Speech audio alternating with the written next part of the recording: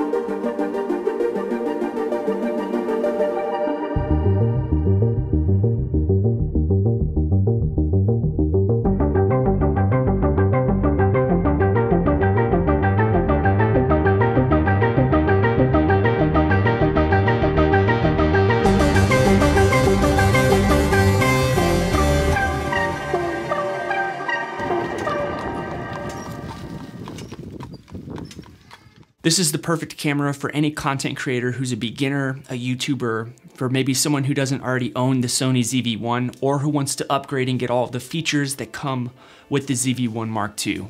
The new placement of the quarter mount thread means that you can open and close your battery door without having to detach it from a tripod or an Arca Swiss mount plate or a gimbal like we had to do with the previous version of the ZV-1.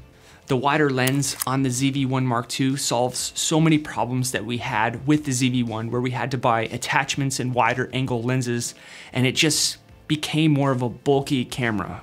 And I don't know about you, but when I attached that little wide angle lens attachment to my ZV-1, it left a residue on the lens, which I still have there today. And also the wider lens is better for vloggers. You can actually hold the camera at arm's length and get a good looking frame rather than having it be looking like it's super close up to your face, like we had with the ZV-1.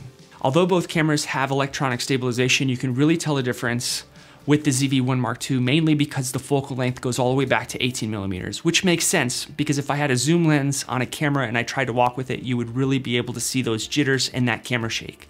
Whereas with this wide angle lens, It's not 100% like a GoPro, but it's definitely way more doable than with the ZV-1. Now, full disclosure, I wasn't 100% satisfied with that smooth footage that I was trying to get with the ZV-1 Mark II, so I did have to put it on a gimbal, but once I did that, I could actually turn stabilization off and just let this thing fly through the air. I'm not a vlogger, I'm more into trying to get cinematic type shots, so I was able to achieve that with the proper settings and using the ND filter on the ZV-1 Mark II in all of those shots that you just saw. I'm actually really impressed with the audio direction mic, whatever that's called, because you can actually target where the camera is picking up the audio, whether it's behind the camera or in front of it, or go to auto.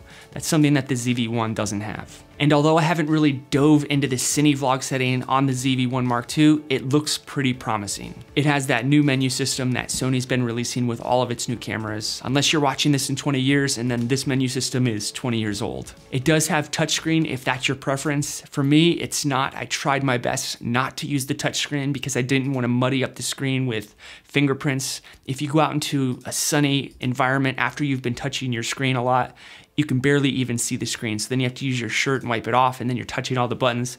So the first thing that I did was try to clear that display as much as possible so I didn't have anything obstructing my view. But for a beginner, I think it would be super helpful to be able to go right to the touch menu screen and be able to dabble and play around with some of the settings before you get a little bit more advanced and you can dive into the actual menu system or some of the custom buttons on the outside.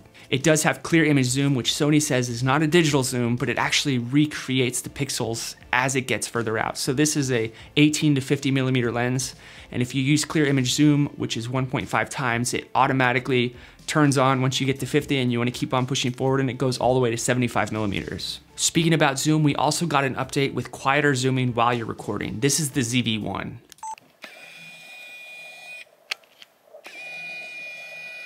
And this is the ZV-1 Mark II.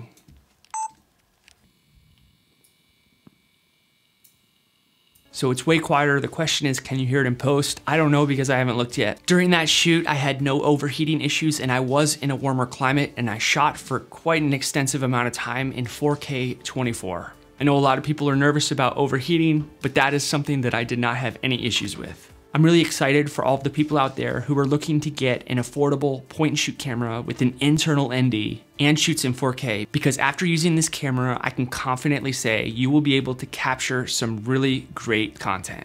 I'm Joe with the Film Alliance. Thanks for watching and being on this journey with me. And until the next one, have a nice week.